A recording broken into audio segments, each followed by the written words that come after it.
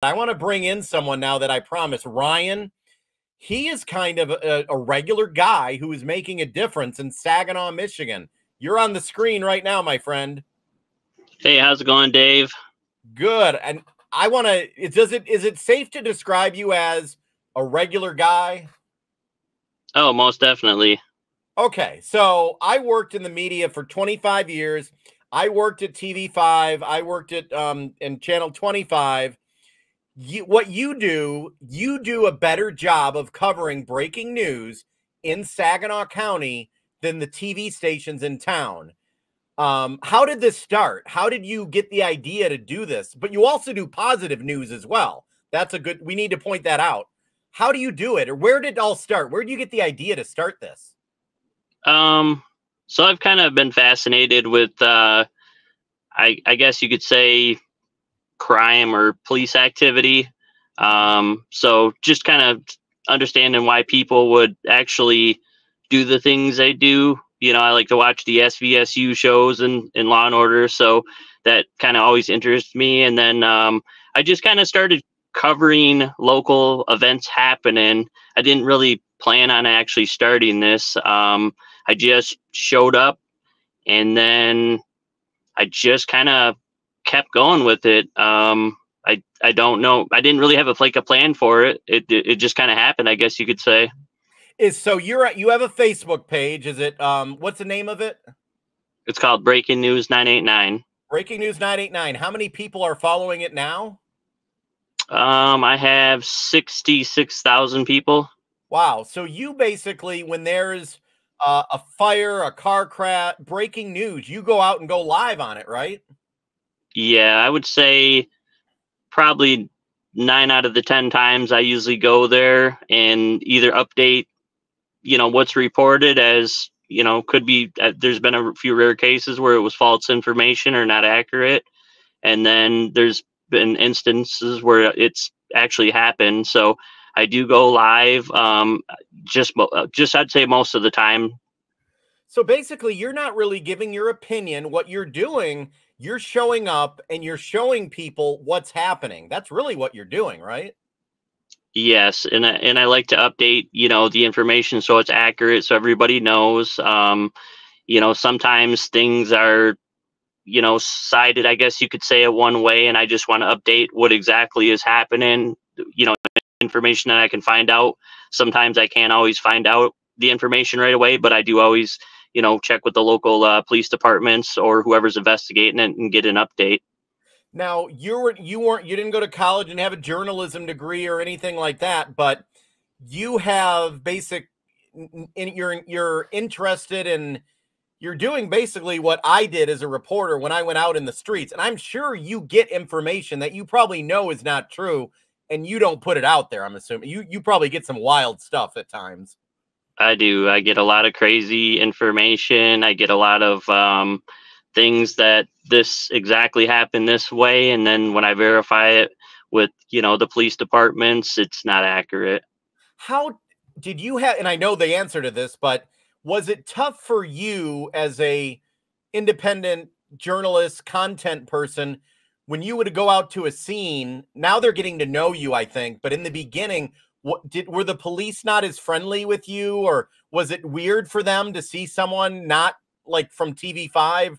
What was that like when you would be out there? Were they wondering, hey, who is this guy?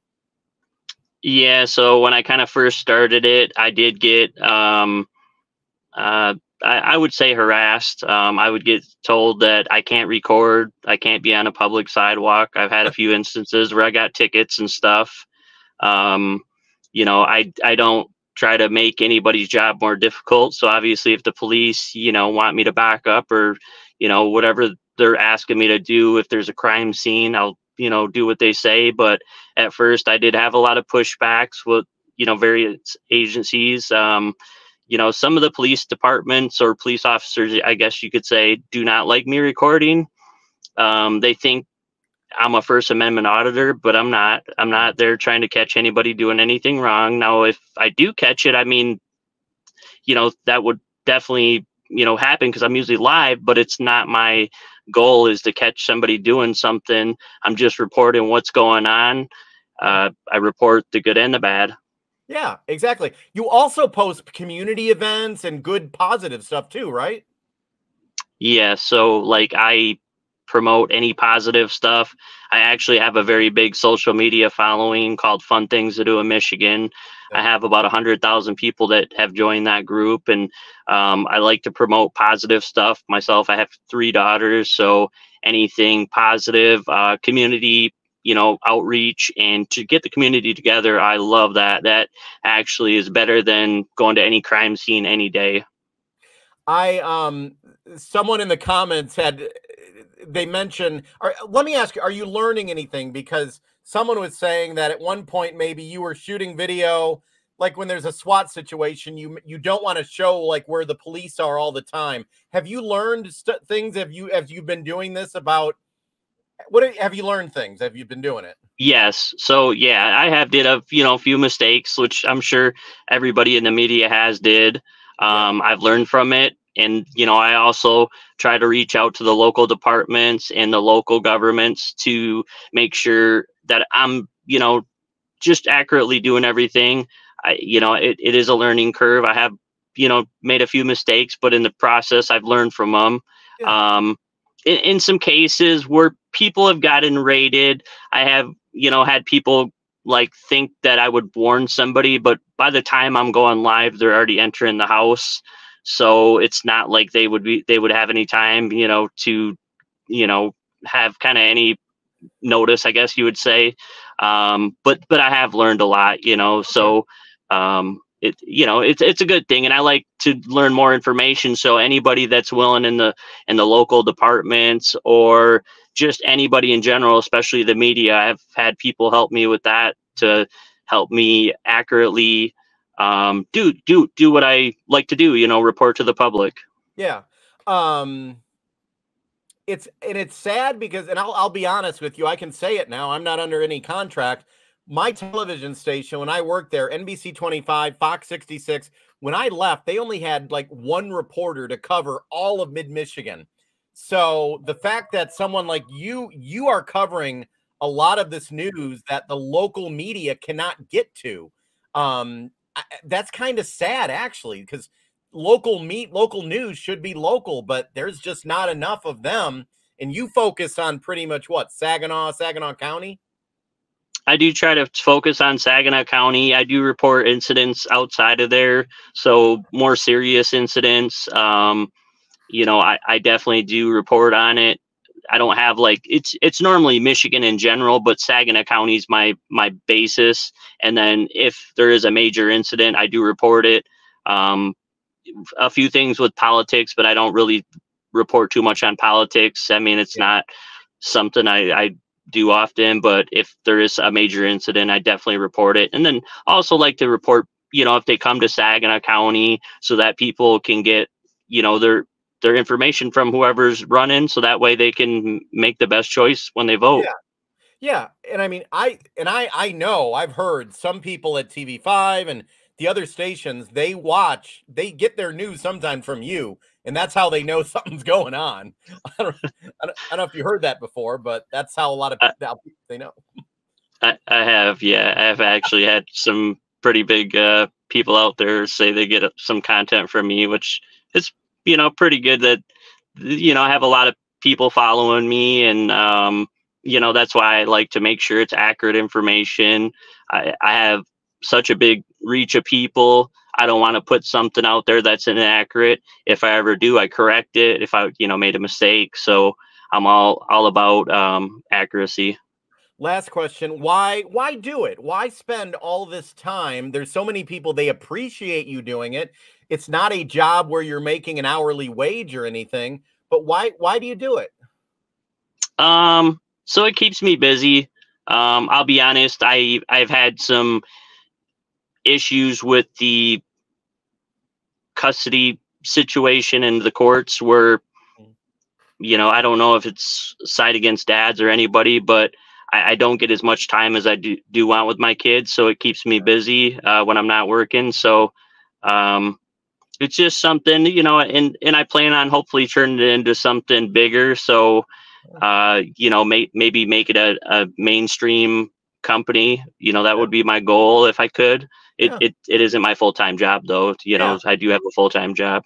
Someone asked, how do you know when stuff is going on? And you probably, like me, I have a big following. I get a lot of messages, and you're so big now. I bet you have a police scanner probably, but you probably get messages from people too. Say, hey, there's a lot of cop cars over here. What's going on? How do you get your information without giving away your secrets? So that's one thing I've told everybody: a magician never reveals his secrets. Yeah. So I have a lot of different ways, luckily, but sometimes, the public does report to me, some things, what's going on, and then it gives me a chance to investigate it. I don't just go out and report what the public says, because sometimes, like I said, not that I don't think people are just going blatantly lying. It's just they think something happened or this is how it was, when it may not have. Yeah, and they may not understand. So I think it's really cool. And like you said, there's other people doing it across the country, but and there have been people that have turned this into a big business locally, but you're providing something that the local media cannot. When I worked at TV5 back in 2002, we had like 11 or 12 photographers that could go around town and get all the news. Now they're lucky if they have a handful of them, because they're laying off people. So you're taking, doing what their job kind of for them. So we appreciate what you're doing. I just wanted to put the face, because you're not on camera a lot, right? You don't put your face on much, do you? Very rarely. I've a few times I have, but I'm usually recording it. And honestly, like when I go out in public anywhere now, people either somehow they know who I am or they know my voice. So, Yeah. Right away they had mentioned, I keep them informed, and it's pretty cool that I have, such a big following, that people, even myself, I could say myself, doing this, I've only did it for, I would say, about 6 months now. Yeah. I actually learned a lot with the crime. I actually didn't think there was as much crime as I report on. So even myself, I don't report everything. There's a lot of incidents that I don't report on because it happens so common. And honestly, I don't have time to always do it, but it kind of opened my eyes, with all the things going on in our community. And I've been in Saginaw, the city, my whole life. So it's definitely surprising. And that's a problem I have with the media. The media's like my former station. They're relying on the networks, and they're not hiring a lot of local people. Local news should be covering local news. And by not covering all of this, the people don't really know what's going on. And that's sad. So I think there is a need for people like you. And like you said, you don't have a journalism degree, but you're learning. And if you mess up, you own your mistakes and you're growing. So, and I'm sure there are some police or fire that, are you starting to get friendly with them or know them? Yeah. So like, I have a mutual respect with all the local departments and even the state departments, where they realized I'm just there to accurately report the information. So they don't, kind of like me, I don't get in their way. They don't get in my way. I understand, like, if they say this is, because I'll be honest, a lot of times I'm there before they have time to crime scene, put the tape up, or to actually understand what they have to do. So I am there, and then they may have me back up, which I completely understand. I don't want to make their jobs any harder. So it is a mutual respect, and they don't make my job harder or harass me. I haven't had any issues lately.